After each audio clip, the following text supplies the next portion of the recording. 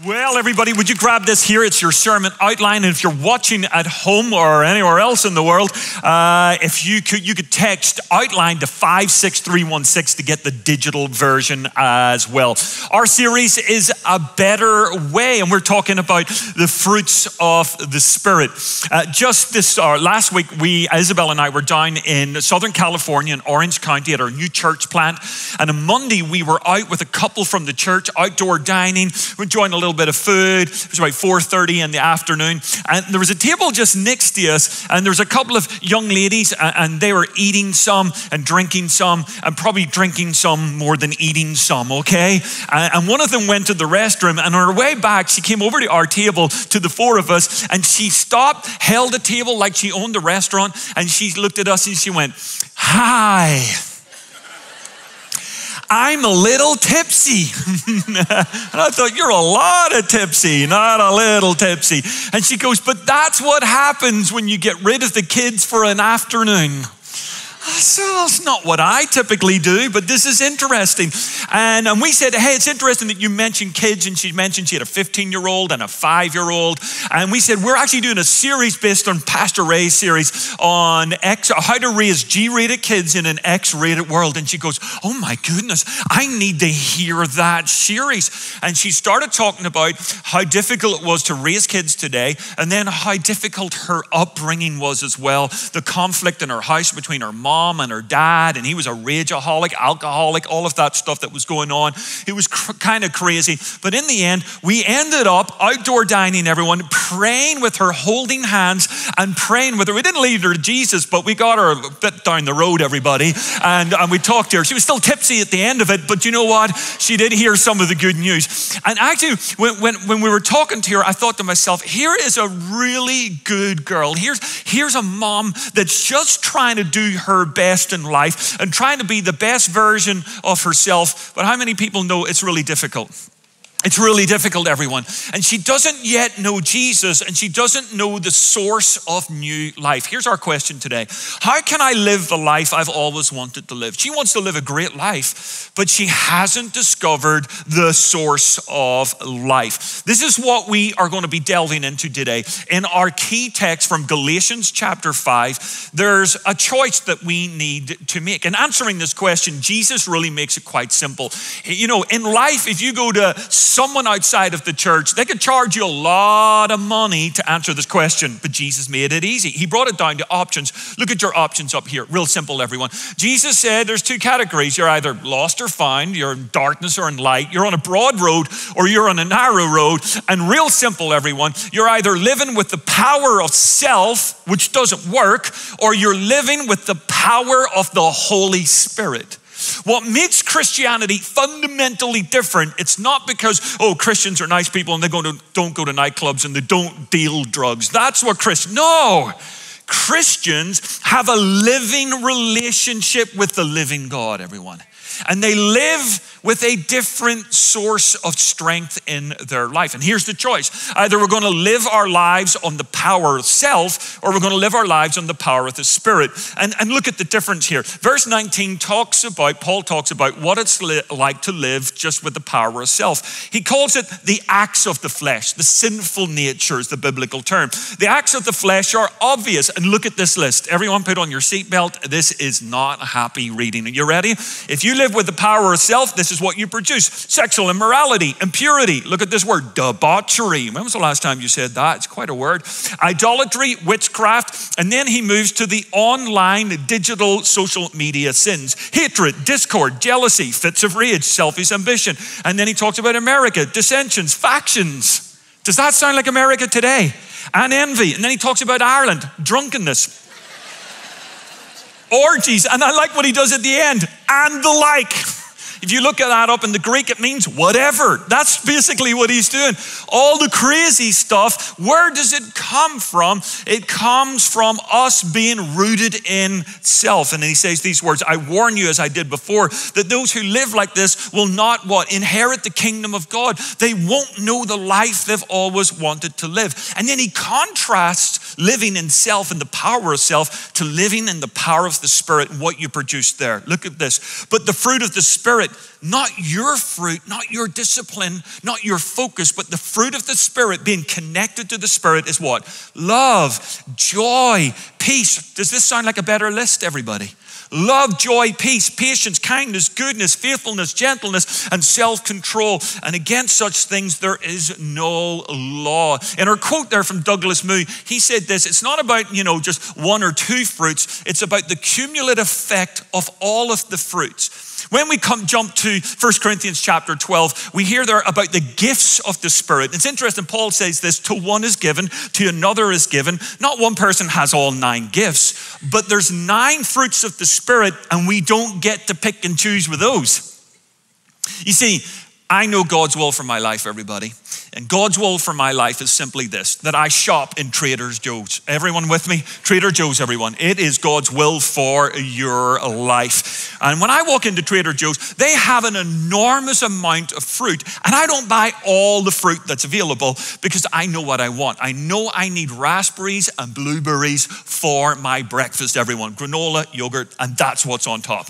And then I need bananas, okay? They call me Banana Man in the office because 10, 15 every day, everyone, you got to have the banana in you. I don't have all the fruit that's available in the store. But when it comes to the fruit of the Spirit, you can't pick and choose. You got to have all of it. It's not like you go, you know what? I want the joy, but no self-control. That sounds dangerous right there, everybody. You got to try and bear all. And this is really important because when you read this list, it can be overwhelming. How am I going to do it? But this is the key, everyone. It's not about you. It's about the Spirit in you. He is the one that bears the fruit through you. So how can I live the life I've always wanted to live? Well, there's 3 fruits that we're going to focus on. Actually, we're going to build them on last week's fruits as well. Look at this. Because of God's love, the first fruit of the Spirit, I can live my life with what? With patience. Because of God's love, I can live my life with patience. So this is going to be a vulnerable sermon today because these are big subjects, everyone, that we need to talk about. Is there anyone else in this room just like me or watching online and you struggle with patience? Anyone struggle with patience? Come on, people. Oh, I struggle with patience. Again, you know what? When I go to Trader Joe's and I load up my cart, and when it comes to checkout, what do you do, everyone? What do you do? You are looking for the shortest line. Isn't that correct? You're looking for the shortest line, and you're trying to spot the lady that's going to pay with her purse with the exact change, okay? Do you know what? I don't want that person. I'm ready to pay the bill myself at that moment in time. I want contactless, I want short, I want to run away. That's what I want to do. And America, I love you, and you know what? But can I just talk to you as a European as a moment? Just as a European, okay? Do you know what? We all need some more roundabouts. We need more roundabouts. I seem to spend half my life at traffic lights. Is anyone else with me, okay? I wake up in the morning, I'm well shaped. By the time I get to work, I've got stubble because I've spent so much time at the traffic lights and I'm looking at them and I'm timing them. They're next, they're over here, and I might be over there. And then someone ruins it all. A pedestrian comes along. Are you with me? I'm going, no, don't touch the button. Don't touch the button. Jesus, electrocute them. Don't. And I'm getting nervous and I'm impatient. Is there anyone else like me? Patience. It's a really hard thing. But what is the root of impatience? Do you know what? It's actually a lack of feeling loved. When we know that we are loved, it really deals with a lot of impatience in our lives. You see, I find this, that in life, I start to worry, and it leads to this, this anxiety in life. And where does it come from?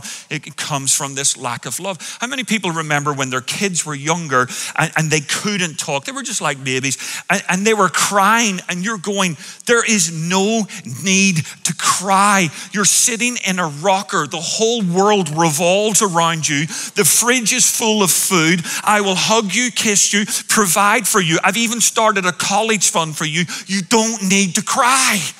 Why? Because you are loved. And sometimes it's a lack of understanding in our lives of real love that leads us to worry and anxiety and doing the wrong things and getting impatient. But also it leads to another aspect of being driven in life. When we don't know we're loved, we get driven in life. And you know what? That leads to the area of achievement. We want to overachieve, and we start like getting driven, and we go, I need to prove myself in life. And you don't need to prove anything. God just loves you. But you start getting driven because you need to achieve, and you drive. And not only do you drive yourself, but you drive everyone else around you, and you drive them crazy. Why? Because you're trying to prove something.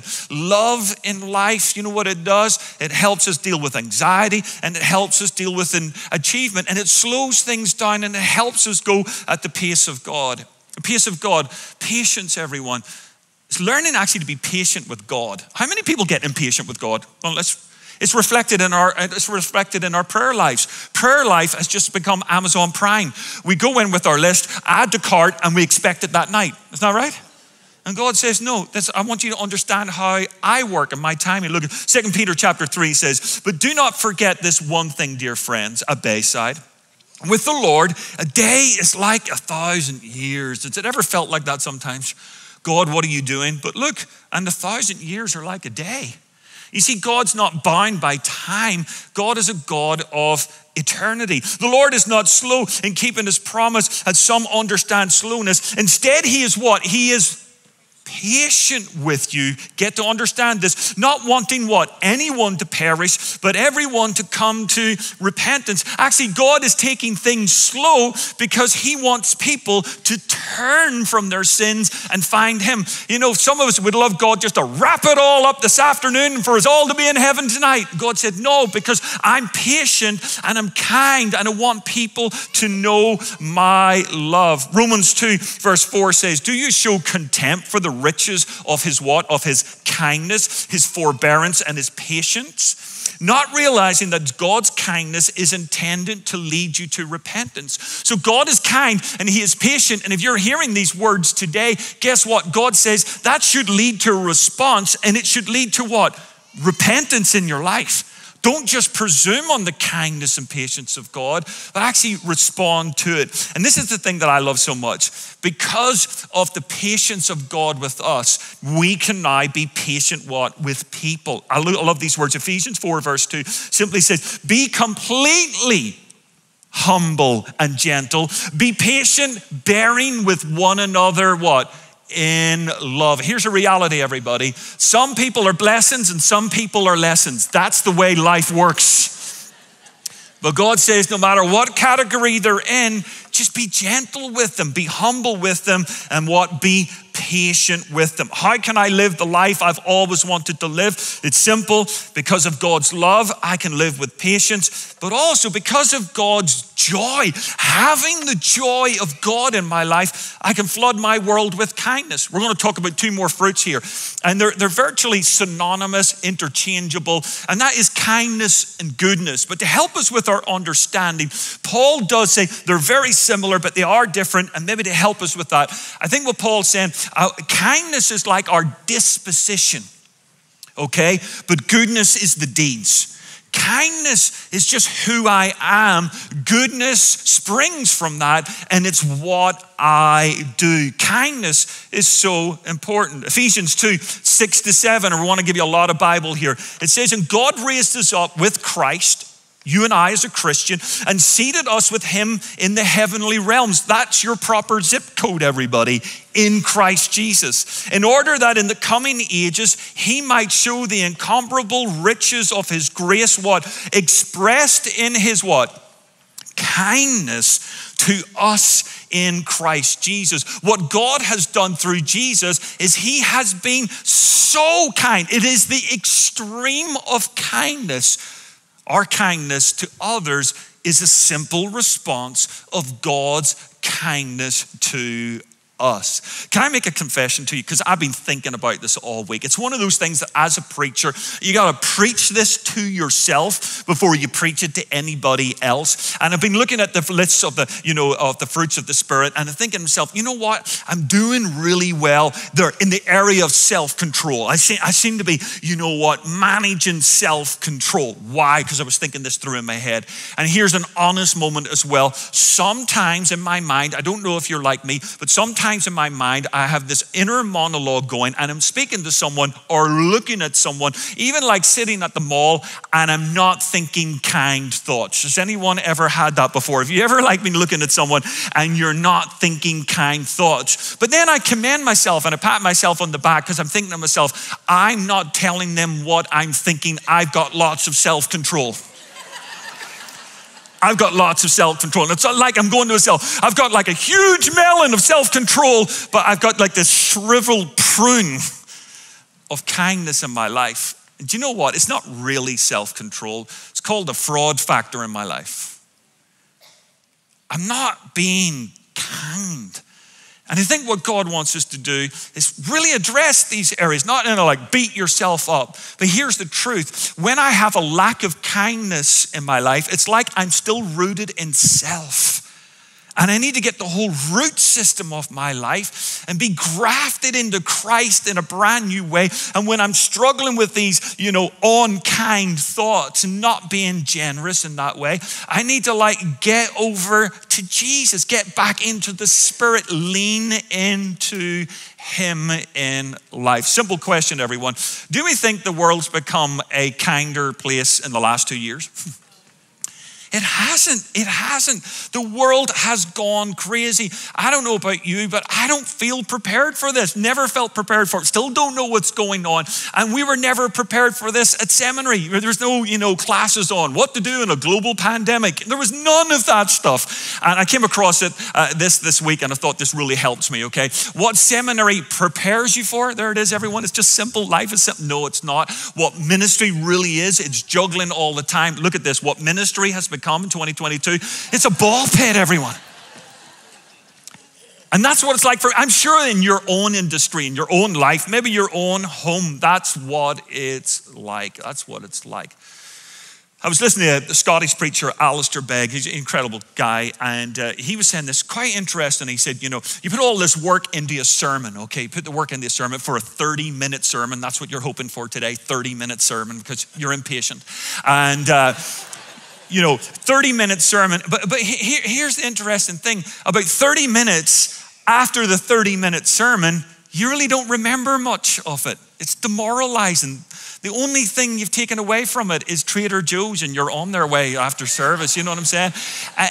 But listen to this. Listen to this here. What people really remember is kindness. It's not my genius and my study and all the stuff that I put together. You know what they remember? They remember kindness. Think back to school, everyone. Think back to school, okay? You don't remember your smartest teacher. All your teachers are smart. You don't remember your smartest teacher. You know who you remember? Your kindest teacher. Is that true? We call it primary, okay? Primary 4, elementary school. I was 8 years old. I remember we moved house, and it was only about 30 miles away, but when you're 8 years old, it can seem like 1,000 miles because it's a brand new school, it's a brand new neighborhood. Everybody's new. I remember going to that school, and I remember that daunting feeling in my life of starting new and not knowing anybody and just feeling out. But I remember one person, his name was Mr. Ray. He was my primary 4 teacher, an incredible man. And you know what? He was smart and he was good. But you know what he was? He was kind. He was really kind, everyone. He helped me make that transition so much easier because he's just a kind person. And I want to encourage you with this. In life, I believe that, you know what? Our world has gone a little bit crazy. And if anything, it's not just become unkind. I think we can be real here, everybody. It's become cruel. Our world has become cruel. Is the internet a cruel place? I mean, it really has. And I think, you know what God is saying to us to do at this moment in time? Church, this is your moment. This is your moment to be kind. Yeah, you can have your opinion. Yeah, you can have your belief, your political belief, whatever you want to believe about. But you know what? You can do that with what? Kindness in your life. How you say it verbally, how you put it online, how you just act. This is our moment. At the beginning of the year, I went down, 5th of January, I went down to preach at a church in Bakersfield. Has anyone ever been to Bakersfield? Have you ever been to Bakersfield? I've never actually been there before. On the I-5, I've driven past it. It's just like a mirage in the distance, and it's like a scary place I'll never go into. But I was invited to preach there. And I didn't know the church, and I didn't know the pastor. It was a friend of mine, one of our pastors, John Harris, said, hey, they want you to go. This is amazing. You're going to love it. And with the busyness of Christmas, I'll be honest with you, the busyness of Christmas, suddenly it was the 5th of January, and I'm driving down to 99 and going, where am I going to? Well, I met the pastor for dinner before we went to service that night. And do you know what? As soon as I met him, I thought, here's a guy that's like Jesus. I've never heard of this guy before. Don't even know what his church is like. But just over dinner, the way he treated everyone around him, you know what I thought to myself? He is kind. If you don't believe in Santa, you need to meet Pastor Wendell Vincent, everyone. He is just like gift to the world, a gift to the world. Then we went to service that night. And you know, it was 1,500 people on a Wednesday night at the beginning of January, seeking God and crying out. That was amazing. And then someone said, you should show Andrew some of the buildings. And you know what? They had buildings like ours, and a really cool children's center, a big gymnasium for all of the teenagers. And then they showed me their autism center. I was blown away, people, blown away. So many parents today just parenting children with autism. And then he said, you know what? We've got plans to develop this and make it twice the size, because we know that our children with autism are going to become adults and their parents can't live forever. They won't have a family then. We're going to become their family, and we're going to build homes for them on site, and we're going to make sure that they get jobs. I was like, wow. And he said, look at that over there. And it was their retirement center. And I went and checked it out for Pastor Kurt. He's going to do great. You tell him that, Johnny. You tell him that, okay? And this was really cool. He said, you know, I've worked for 4 senior pastors in my life, and they were all type A, and they all died before their wives, and their wives were left widowed. And at one point, I was able to have those 4 widows in the retirement home and take care of all of them. He's going to open a new retirement home for pastors that haven't, you know, just have the money to retire the way that they want to. It's remarkable. Downtown, they've got a 200,000 square foot building, escalators in it for the poor and for the needy, for all of their supplies. Amazing. And then they just got a $30 million grant from the government using their money for good stuff, everybody. And it's to build a 126 bedroom place on site for the homeless and those recovering from addiction. Bakersfield, everybody. We're all going to be. And you know what I thought to myself? It's like one person that just said, I'm going to tap into the Spirit of God and not self. And I'm going to try and be kind in this world. I'm trying to be kind. And I'm going to try in the life of the church, get people to be kind as well. And you know what I got to thinking? You know, when I looked at that church and what our church does as well, you know, we're all living our own little lives out there, and we're all trying to be fruitful and just, you know, not have our roots in self, but have our roots in the Spirit. And we're trying to be kind in our marriages, in our singleness, in our families, in our neighborhoods, and in our jobs. And we're just trying to bear the fruit of the Spirit. But guess what happens, everyone? When the church comes together, when we all come together, it should be like a big old-fashioned fruit market. Are you with me, everyone? And we all bring our fruit together. And that's what Mexicali's about, yes? And that's why we do Bible translation. We bring all our fruit together and we just say to the world, we're kind. What do you need? That's what we want to do, people. How can I live the life I've always wanted to live? Well, I think the Lord helps us, everyone. And he simply says this. He says, because of my love, you can live a life with patience. And because of my joy, you can just be kind. There's so much to go around. And then finally, because of God's peace, do you know what? I can leave a legacy of goodness. just goodness in my life. The story is told of two brothers who were rich but very wicked, and both lived a very wild life, using their wealth to cover up the dark side of their lives. They attended the same church and gave large sums to various church-related projects. And suddenly, one of the brothers died, and the pastor was asked to preach his funeral. The surviving brother gave the pastor an envelope and said, "Here is a check that will pay for the entire amount needed for the new worship sanctuary. But I only ask for one favor. Tell the people at the funeral tomorrow that my brother was a saint." The pastor was conflicted. He wanted the check, but he didn't see how he could make a statement like this. Then he had an idea. So he gave the brother his word that he would do it, deposited the check in the bank, and the next day at the funeral, he said these words: "This man was an ungodly sinner, wicked to the core, but compared to his brother, he was a saint."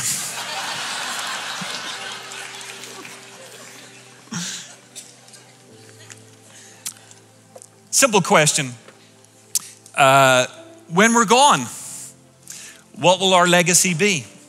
What will our legacy be? Simple, everyone. What will our legacy be? Imagine if you could put it on your gravestone.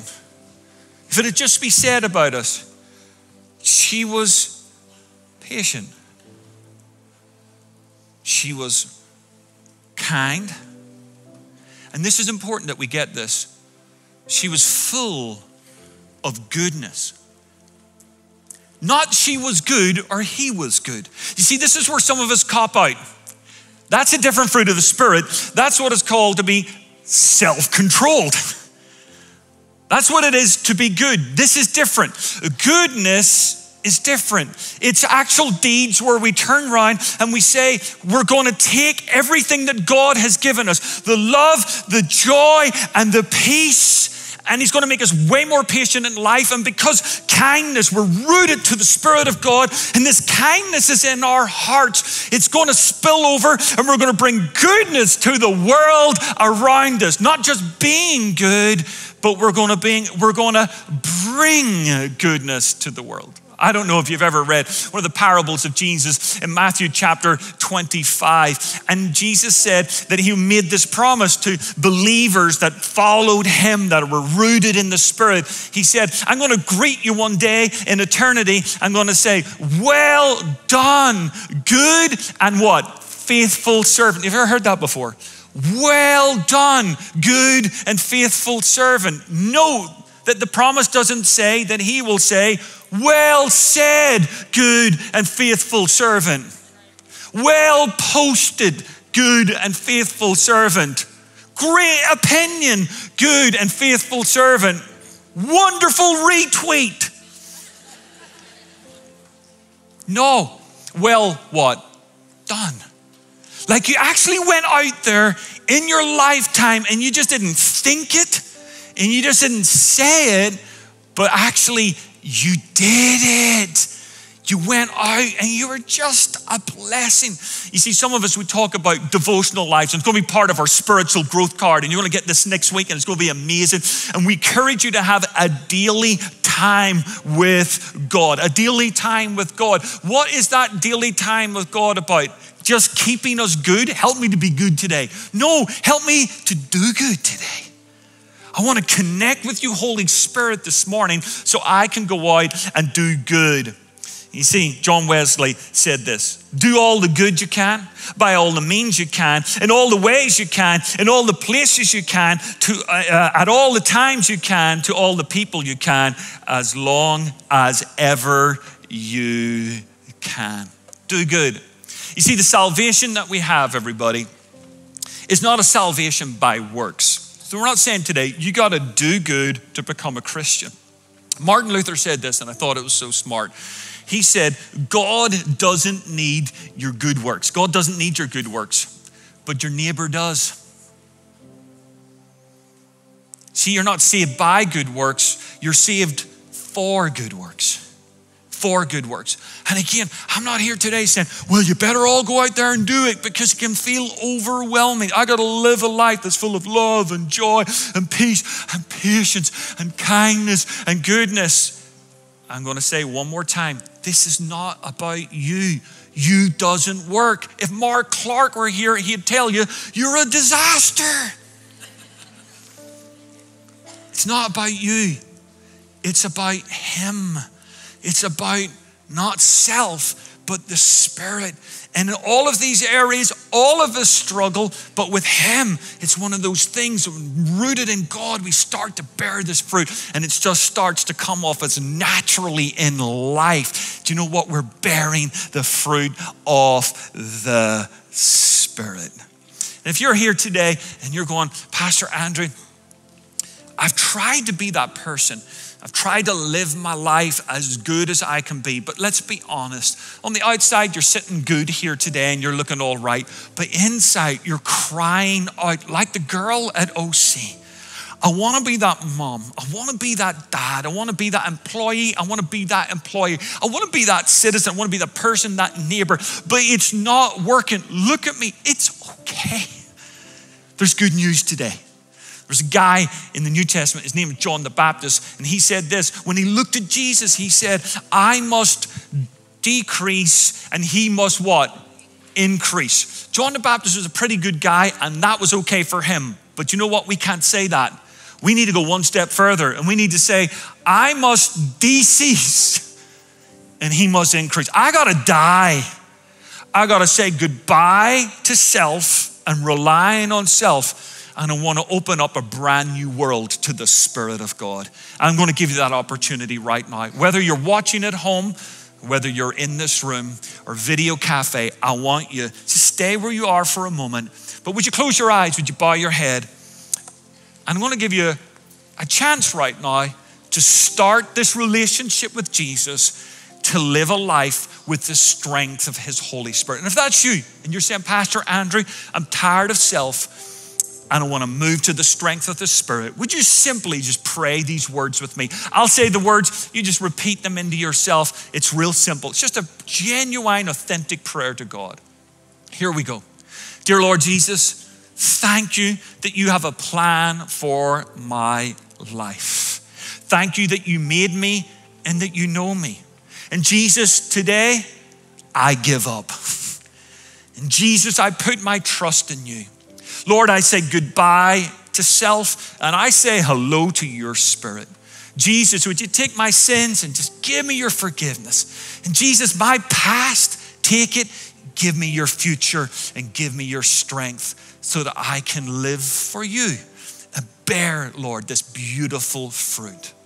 Again, with your eyes closed and your head bowed, in just a moment, I'm going to ask you to raise your hand if you prayed that prayer. And when you do that, it's just me and you. Are you ready, everybody? If you prayed that prayer and you really meant it, would you put your hand up right now so I can see it? Put your hand right up so I can see it. That is fantastic. That is fantastic. Put your hand right.